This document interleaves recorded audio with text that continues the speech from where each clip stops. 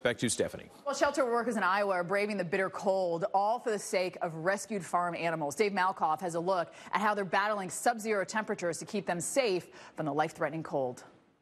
Here in Iowa, headline making deadly cold is gripping Davenport, Des Moines, Sioux City, and Cedar Rapids, where schools are shut down and the people who care for animals have to spend much more time outside than anyone would like to. Everybody warm enough? When it's 22 below.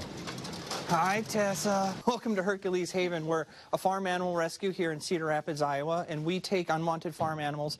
They live here forever. About 45 animals live here, former racehorses, giant hogs, goats. Come on, Juno. And Juno the sheep, with 4 inches of wool, under 1 inch of ice.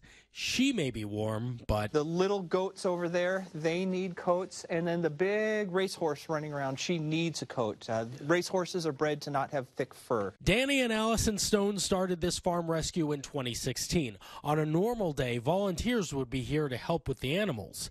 Nobody's coming out today. This is brutal. I haven't had temperatures like this sustained for 48 hours, and I don't think in my entire life, even up in Caribou, Maine. Come and say hi. Single file, the potbelly pigs step out of their heated barn, once tiny pets for people who didn't realize how fast they grow, into a 300-pound menace in their apartment.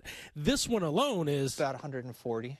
And we know he's about 120. Babe the hog is 5 times that size. She fell off an Iowa hog truck about a year and a half ago. She weighed about 15 pounds, was covered in road rash.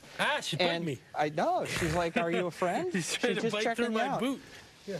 But she has gained, we're guessing, about 600 pounds in the past year. Every animal needs extra food and constant water on a day like this. Yeah, be careful.